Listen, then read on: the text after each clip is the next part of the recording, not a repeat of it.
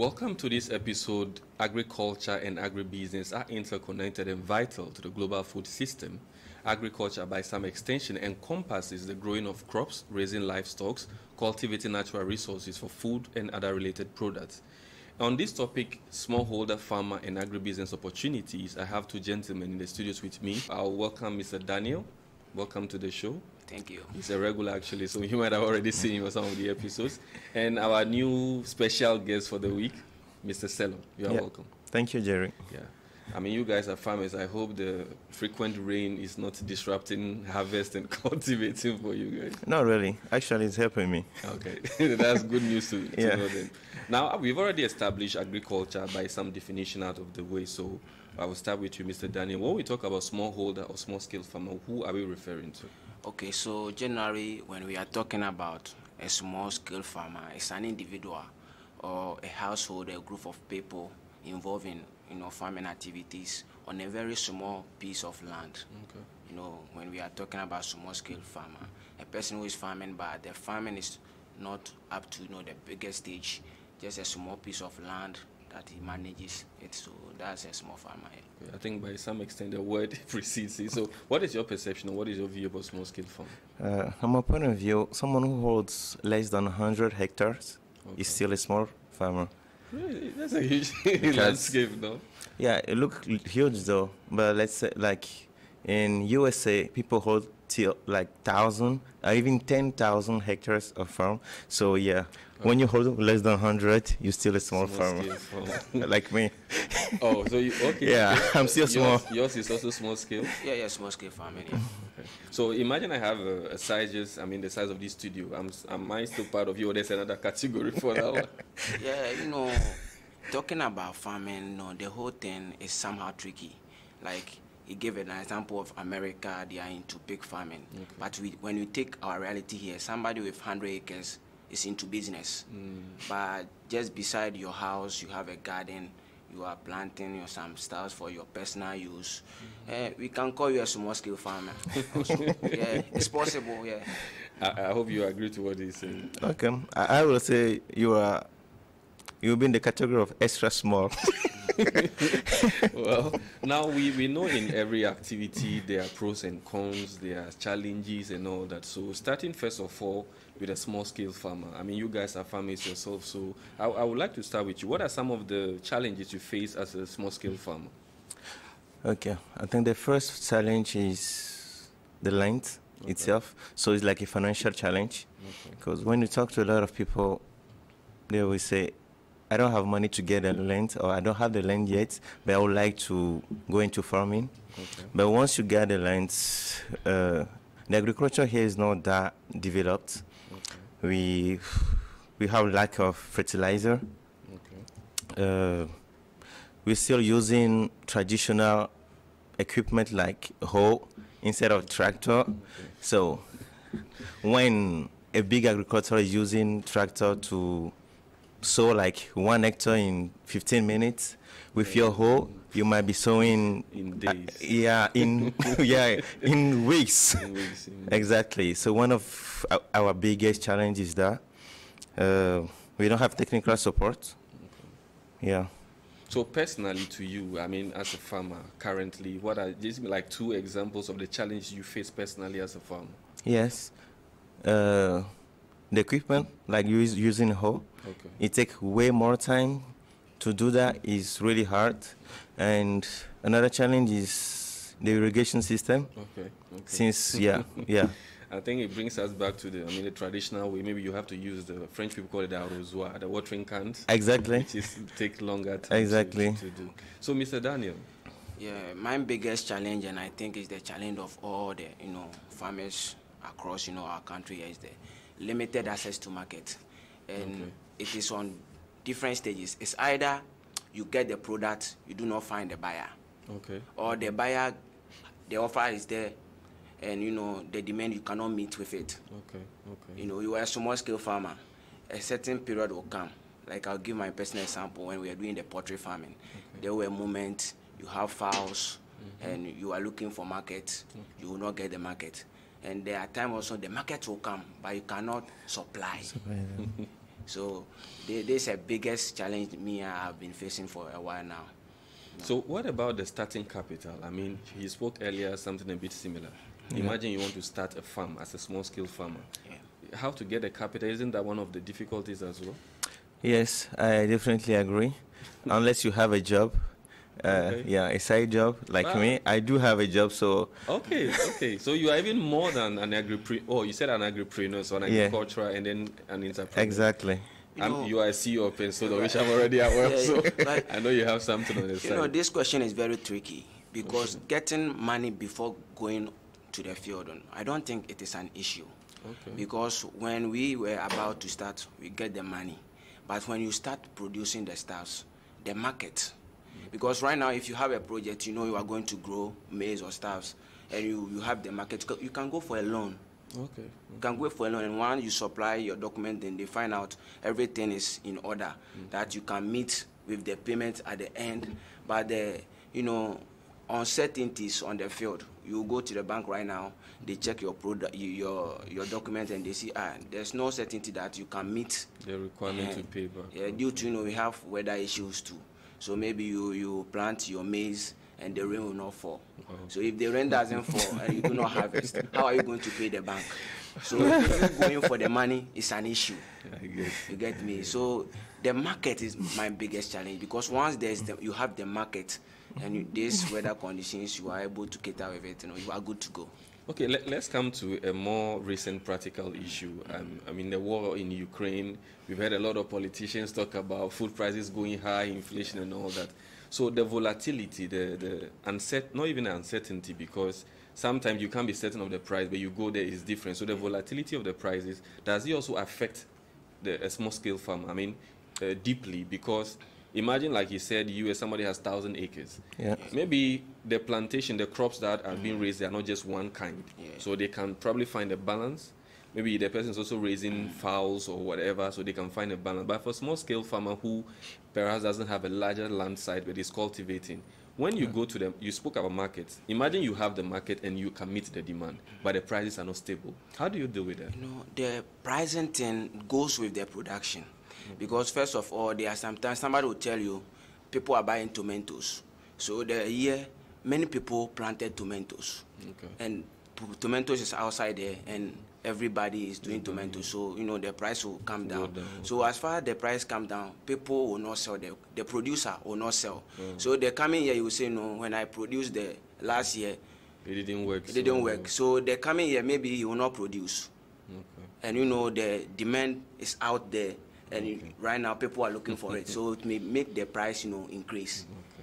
So, any personal experience from yourself in terms of the price? When it comes to the price, yeah, I went through that issue last year because exactly I've tried tomato, but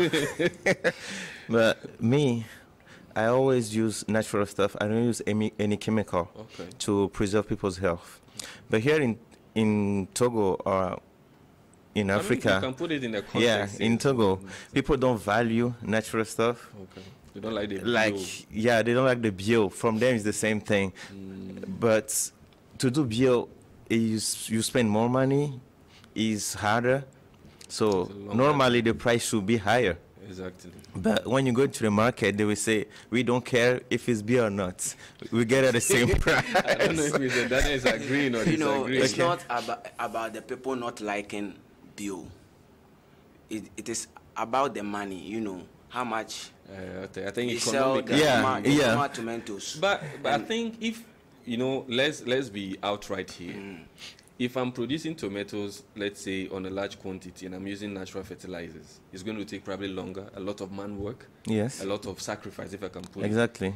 So you don't expect me to sell it at the same price somebody who's using GMOs or, chemical fertilizers to sell it. So we have to understand that there's a difference between the product and the prices go along. Yeah, then it will be a target issue.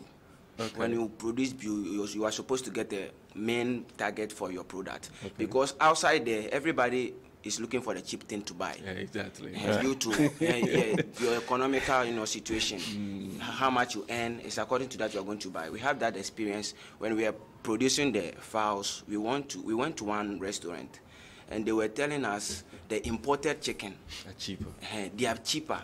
But the one we are producing, like they are selling 2,000 francs, the imported one. We are selling our own for 3,500. For their business in the fast food, it's not helpful. So they cannot come for your product. So it's either you choose a target, people who understand, what your product is about, and things involved for you. Which equally involves a lot of education for exactly. you to sensitize people. We're getting back to the market problem again. Wow. Okay, so by some definition, I'm just going to read quickly the definition of agribusiness I have here. Okay. I have that it refers to the entire supply chain associated with agriculture. So talking about production, processing, the marketing, the distribution, the retailing of agricultural product and related services. That's what I have by definition. I don't know if it's accurate or not, but so what is the importance of agribusiness? I'm going to start with you again. Okay, talking about agribusiness, back in the days, it was agriculture.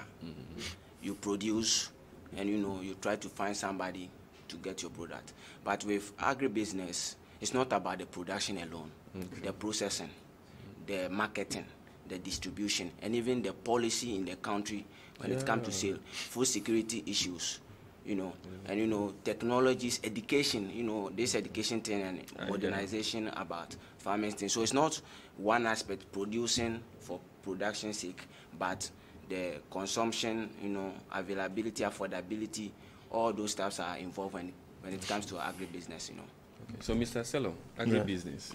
Yeah. Like before then, what kind of crops do you grow in your farm? We grow cassava last year, but actually we are more into poultry farming. Okay. But last year we started with cassava. Okay. Yeah. So what crops do you grow? So plantain. Okay. Yeah. Plantain. Okay. So back to the importance of the agribusiness. Okay. You already gave the definition, and I totally agree with that definition. Okay. And I'm glad. Like you say, agribusiness is way more than agriculture, and the importance, like, I will come back to the Togo again. Just with agriculture contribute to like 40% of the domestic gross product of Togo. But agribusiness is way more than that. The processing, like you say, so it creates way more jobs, employment, it increases employment, and actually it brings way more money into the country. People have to eat every day. Exactly. People have to eat every day. You can wake up and not buy the new iPhone, but you have to eat. And I would like to give like one example. Okay. Like with plantain, when you just sell the crops, like let's suppose you have 1 hectare of plantain. When you just sell the crops, you can make like up to, let's say, 5-6 million of CFA. When you go to the processing, I don't know if you've heard about it, but now you can use the trunk of plantain to extract fiber out of it and to make paper, to make bags. Yeah, I've heard I think plantain the trunks. Actually. Exactly. Yeah, so I know a company that does that in Uganda, and the lady is making millions of dollars. It's not like million of CFA. So you can see the difference. Okay. So I think we could all agree that agribusiness is essential because in my earlier introduction I spoke about how they are interconnected and vital to global food system. Viewers, you can join us every Tuesdays and Thursdays at 10:30 a.m. and 5:30 p.m. You can catch a repeat on Sunday, same time. YouTube, the KeyPoint playlist, and as well on Facebook. We'll be going for a quick break. When we come back, we are still live on the KeyPoint.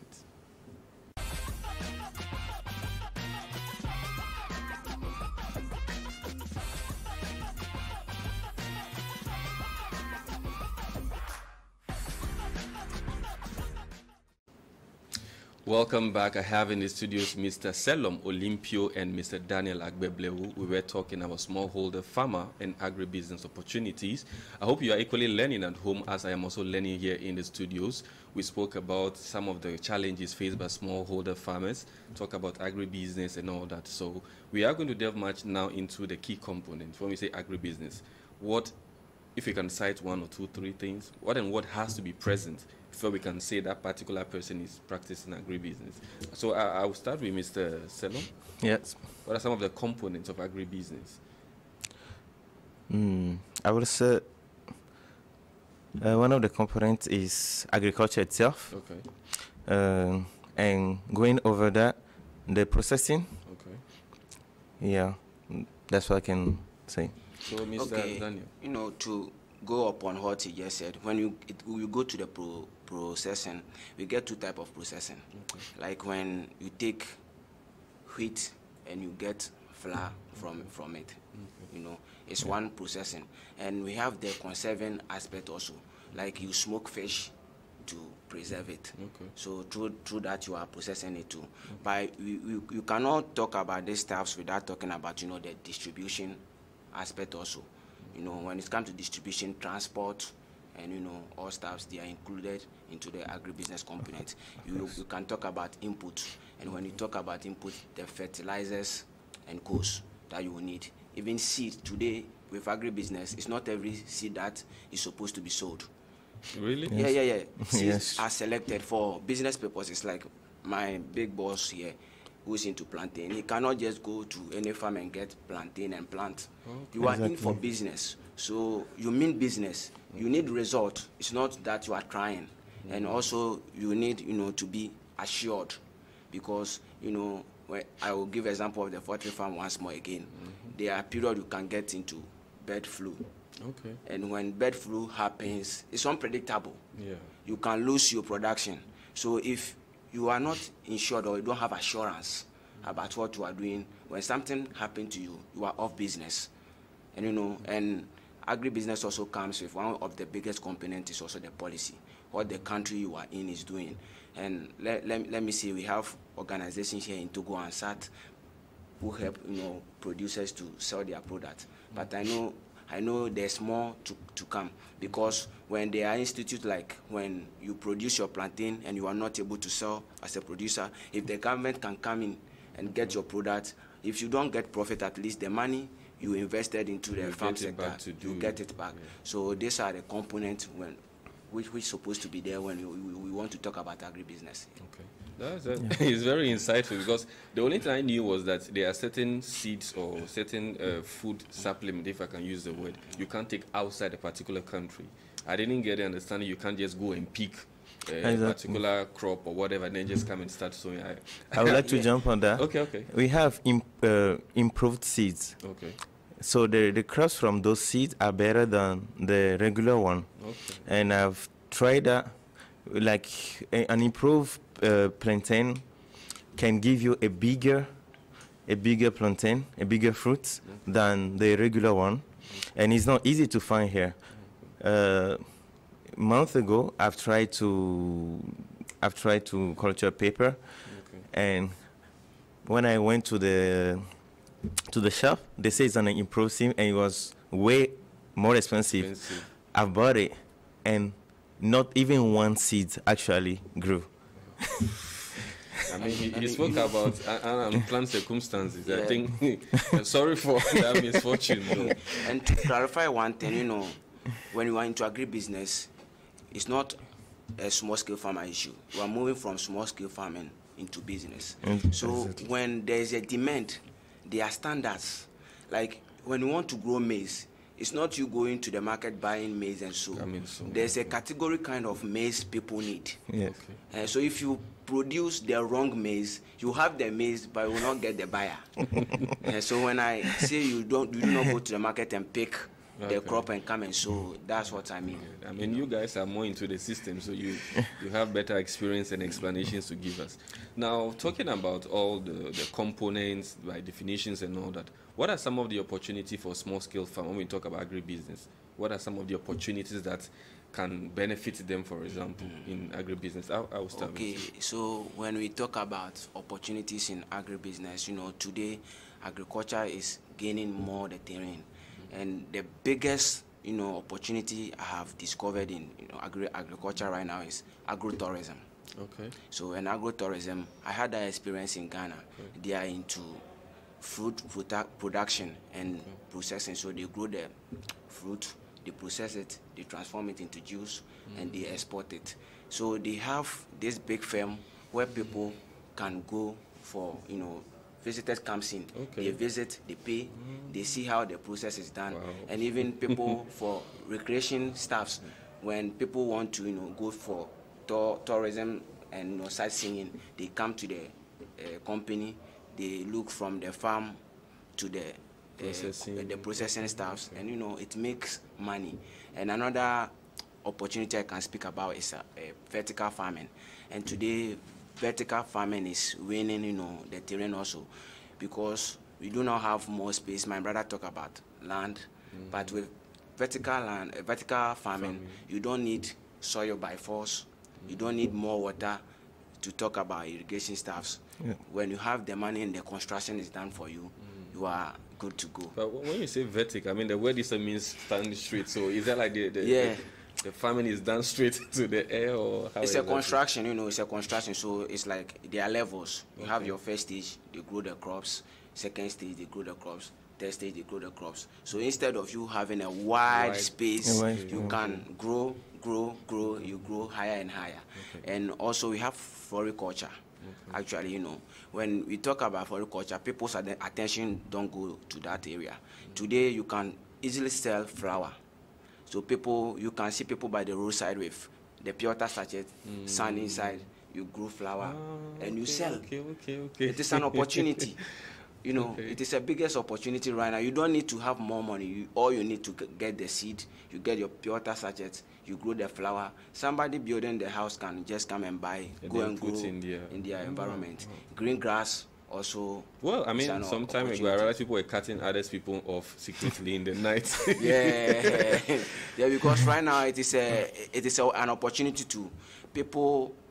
Are used to gardening. You know, when you build your house, you need to have a small green space. So that's also is floriculture, and I think we go. It's very insightful. Any other submissions on opportunities for agribusiness? Yes, I think Actually, right now we have like so many opportunities. Let's say the last time there were war in Ukraine. We didn't have enough wheat. Someone can actually take the opportunity, seize the occasion, and I think that should make us African think. Like, there is now normal that we have 60% of the lands, cultivable land in the world, and we will be starving because two countries at the end of the world are fighting. I think we have a fish issue too. Actually, in Togo, someone can start raising fish in his house, and you can sell easily. But you spoke earlier about standards, or maybe the policy of a particular government or country. Is it that easy, or no? I'm not going to use the word easy, but would it be that much allowed for you to be doing some sort of crop? I mean, if you want to grow maize in the house, maybe just one or two standing up. I think some people also do plantain. It takes a longer number of years. Plant coconut and the rest of it. With some specific kinds, you spoke about improved seeds. Is this something you have to just, would you be able to do it at home? Would the soil be fertile? Because in my understanding, I believe you should be able to understand the kind of soil you have to know the kind of crop you grow. I don't know if I'm making it. This is levels in agriculture, but what we are practicing in Africa is, you know, the traditional ones. What we know our forefathers have been doing. So it's a transfer of knowledge. It's a continuation of what that was done before. Yeah, we process from our forefathers. So what I would say is that right now there's no policy. When we want to go into fishing right now, they know the ordinary fish you would like to produce is the one beside you. You will not go outside. So, you know, the government checking whether it is the good stuff you are producing. There's no, you know, need like that there. You can just go what people are doing. You also practice practice it. You know, but when you want to go to the high level, like agribusiness, for business sake, then you need to know, because people who will come and buy and they will test your product. If you do not have the good product, you are losing. You are losing. But when you see someone growing cassava, for instance, you can see the farmer, oh, I need some, you know, trunk of your cassava so that I can grow in my farm. And, you know, you are into farming. Now, we know we are in a dispensation where technology is important. So you spoke earlier about if you would have to use bio or natural fertilizer, you would have to do a more investment into the production. So what role would technology play or innovation play? I think with innovation, we are talking about new ways of doing things, new ways of farming, new ways of rearing animals and the rest. So what role does technology or innovation play in farming for you? You know, the role of technology is really big, like it's really big when it comes to farming. You gain in time, because like I said, with a hoe, to sow 1 hectare, it might take 1 month. Okay. But someone who has a tractor can do it in 15 minutes. You can see the difference.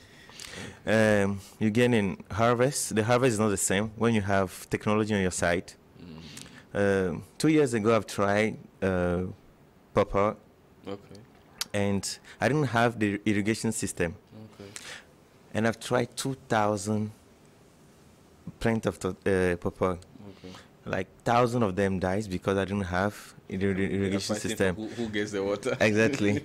So I had to put up money, and then restart. But when we talk about irrigation system, the best irrigation system right now, I think, is the dripping one. Yeah. Exactly, which cost very much. Come to our level. What do you mean? I usually see people have tubes and then the water sprinkles. That's what I knew was probably the best. So which one is the dripping one? The dripping one is, there are holes, small holes that actually drip water just under the tree. So you don't waste water. And yeah, you don't waste water at all. It's really economical, and you can actually put it in a way that it actually give the exact amount of water your tree need to grow. Wow. But it's really expensive though. Yeah, it's really truly expensive. Okay. I mean, it's very insightful. And it's serious what he's talking about. Even, you know, it saves time. Like this technology, you can even put fertilizer through the water system. So you know, use fertilizer aside and use water aside. But when, you know, it comes to technology, it is the genetically modify, crops that I would like to talk about. They are really helping. You know, let me start with the poultry farm because that was my sector. Our home-based hens that we used to raise, they can take 6 months, but they are just like that. You cannot sell them. 1 year, they are just small. But with the modifying ones, 3 months, you have the chicken. But I'm a bit worried about the GMOs because the thing is that we don't know exactly the kind of component or constituent of some of the, because with the GMOs, let's talk about poultry, you would have to feed them with something. Yeah. There's no certainty or guarantee that what you are feeding them is actually natural. So that is where my concern is, because the moment we are talking about technology, we have pros and cons. Yes. There are countries creating artificial food in the name of technology. So I don't know. I'm very concerned about the GMOs. GMOs, people think GMOs are bad things, but it is miseducation. Because people do not wake up one day and bring something on market. Sure. They study the human body. And what goes into their body and the crops, what they need to grow faster before they put in place. Let me give you a common example. It's like one using horse to run errands.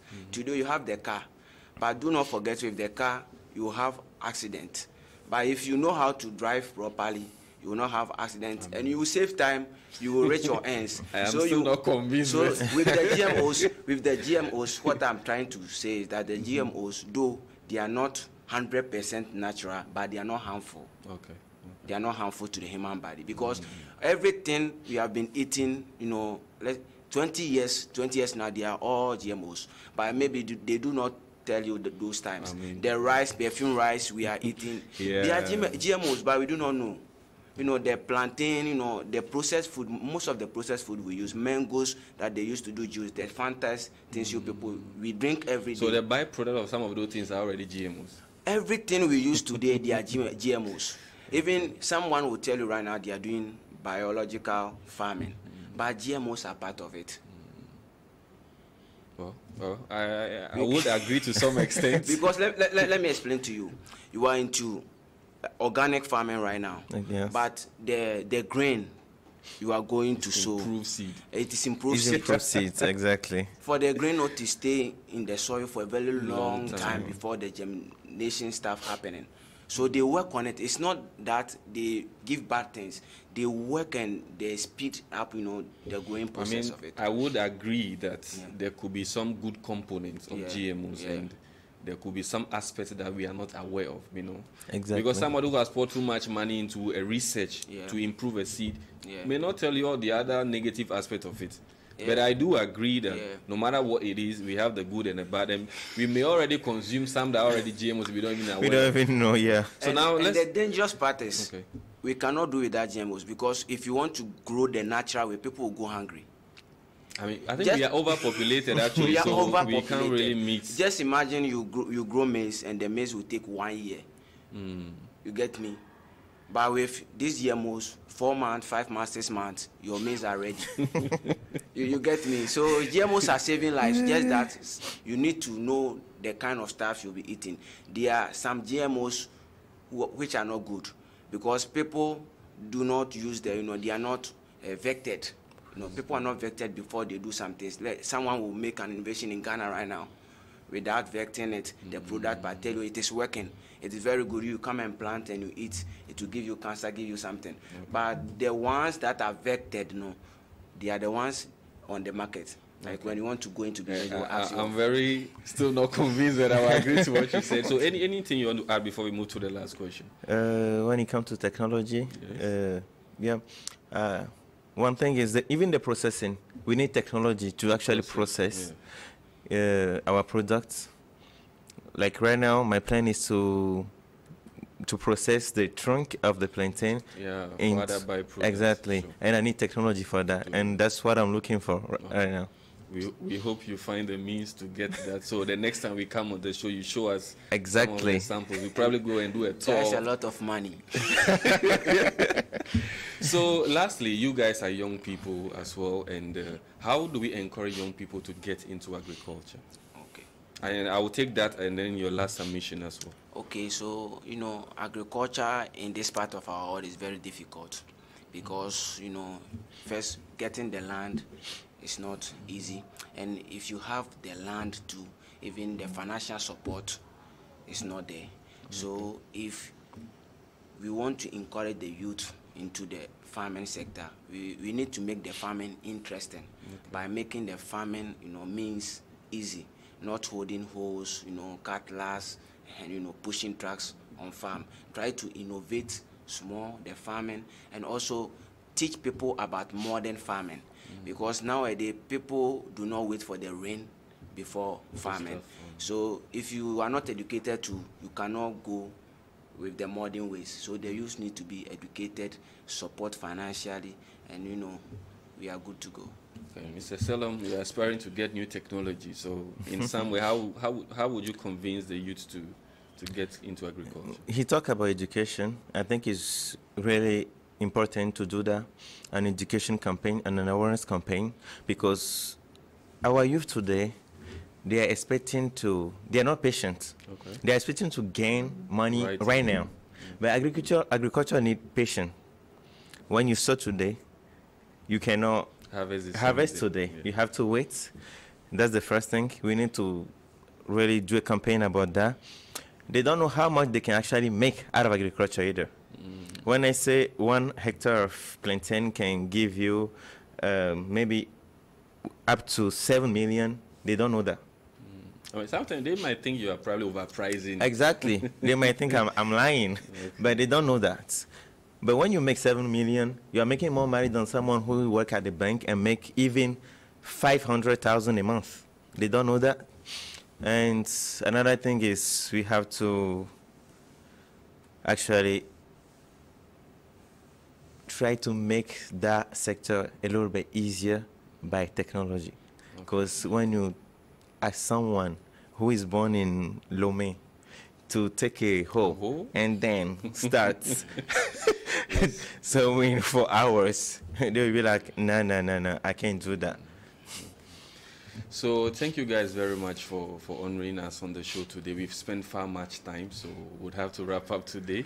So I had Mr. Selom Olympio with me today, and I have Mr. Daniel Agbebleu today.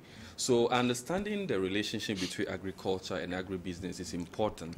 We have to understand that there's needs of patients, there's a need of a capital, there's a need of technology, government policies, and financial support to encourage the youth such as myself who might be entering very soon into the agricultural field. So thank you, viewers, for staying tuned with us.